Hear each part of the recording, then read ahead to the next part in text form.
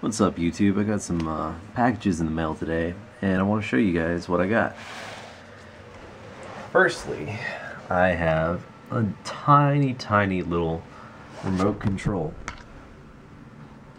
It's a one-channel remote. For scale, here's a Lego Stormtrooper, so it's pretty small. If you look at it, it's got this extendable antenna, and whenever you push the button it flashes red. So my plan for that is to build it into a airsoft claymore with clacker. Secondly, I got this 4.3-inch LCD screen, and that's hopefully going to be part of my night vision project or first person view goggles or something like that. Got an issue with powering it. It shouldn't be an issue feeding that RCA composite video though. And finally, that project that I was teasing you guys with last week. I got a new component in the mail this morning. I got a camera in the mail too, and I haven't taken a video of that yet, but the camera's plugged right in the middle there, well, really hot glued in, and you'll see what that does in just a second. So this mess of wires is actually USB power for the viewfinder at the bottom there. This is a huge mess. I need a project enclosure. I actually ended up shocking myself on all this earlier. That was not a good time.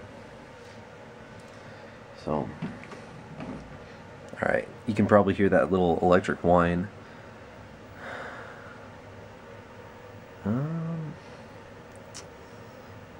Alright, so far nothing. Second wire powers up the camera. My bad. The first one was to the camera. This one was, yeah, okay. Anyway, here you can see that camera, which I'm going to point under my desk here, which, pardon the mess, I guess it's just going to point at the ceiling. And if you look,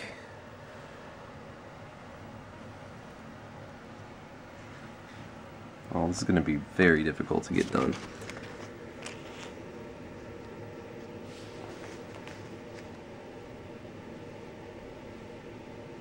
Okay, so you see, the camera's working. So, if I get this all in one project enclosure, it'll be very easy to use as a viewer for that camera. Now, you might ask why I would do that, and that has something to do with this 9-volt battery clip that you may have noticed if you're being observant. Let me just pull out a 9-volt battery.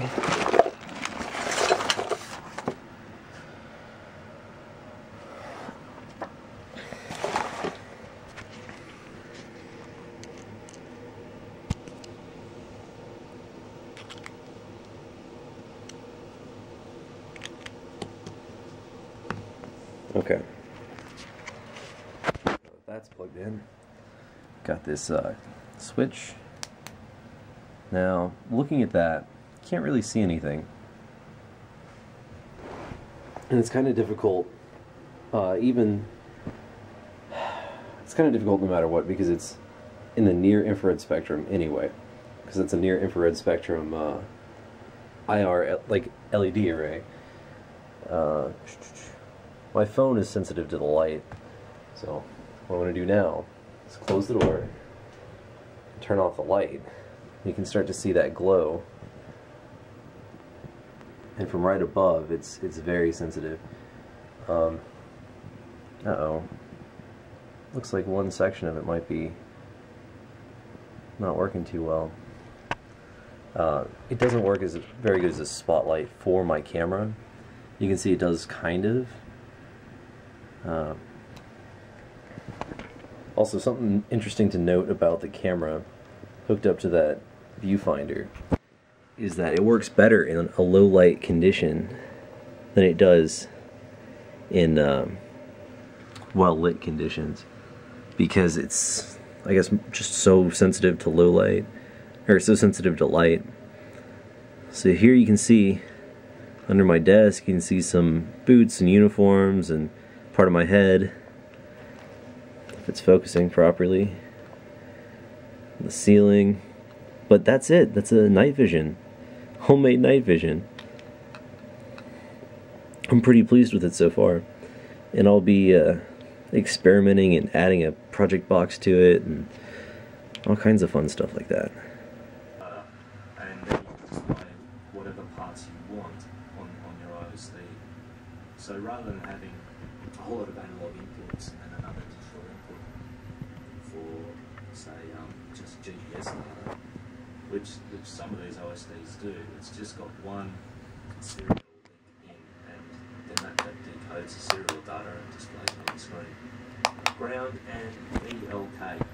So we can have a look through the data sheets and what sort of source code and stuff like that is available for this.